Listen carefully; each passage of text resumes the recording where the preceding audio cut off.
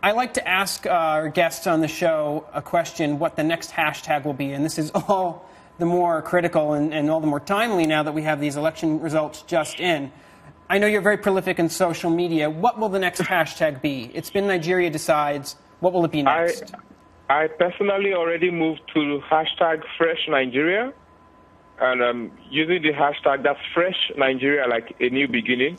Using the hashtag to bring everyone together, because people are likely to start throwing shades and, abusing the opponent and all of those things. I think it's just very important for people like myself to let people understand that, look, this victory is for Nigeria, it's for Africa. We must concentrate and focus on what's important, the prosperity of our people, and let the winners understand that they have a lot of work to do.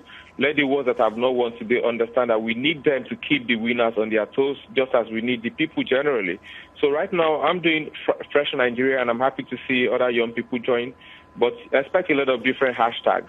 Nigeria Decides will also continue, but also expect to see Nigeria Decided when the final results are out. That will also be a very popular hashtag to follow after the results are out.